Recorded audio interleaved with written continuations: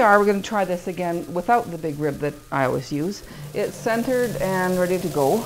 I'm going to open it, but this time chances are you won't open it exactly, or pull it up to exactly 4.5 inches tall. So if you're pulling it up and it goes over to 4.5 inches tall, cut it shorter. Because last time I pulled it wasn't quite 4, and then this time I'm just going to go a little bit over. And you can kind of tell you don't want to pull really hard. There's enough clay here you could pull a tall cylinder, but I only want to go 4.5. So I'm going to pull it up to, it's going to be a little more than 4.5. You got quite a bit of clay here, so I'm not worried about it. And I'm going to make that. And see, we're a little bit more than 4.5. And you don't go, because you don't want to go too much. If it was that much more, I would just cut it off.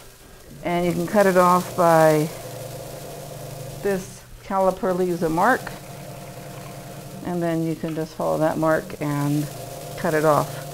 That's not worth cutting right now. So, okay, so now I've got it the height I want, and now I want to throw my little shallow bowl. It's going to be 7 inches. The rib throws a nice sort of open bowl, so you want to make sure when you're throwing your bowl that you have a nice open contour, or inside of your bowl. You can use your hand like your rib.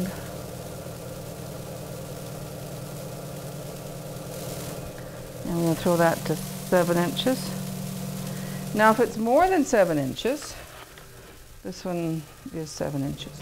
If it's more than 7 inches, I'm going to make it a little bit bigger on purpose so we can show you how to bring it in. It's a little bit difficult to bring it in, but if you're going to bring it in, get your hands wet and pull the clay towards you. And notice my finger on the top is just going to support that. A lot of times when you're pulling in that way, you'll get that rippling effect, and it's not what you want in a bowl. Okay, so now I've got it. I pulled it in.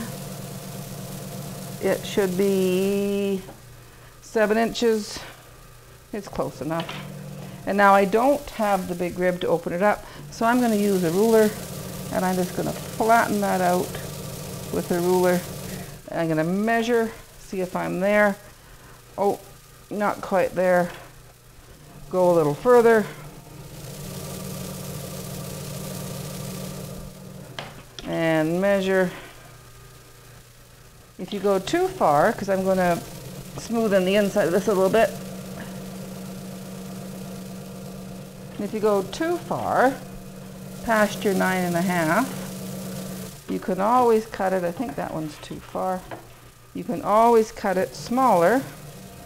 Okay, I've made a lot of 9.5 inch bowls. If it goes too big, you can always just cut it down to the size you want. Maybe you only want 9 inches. Those are my measurements.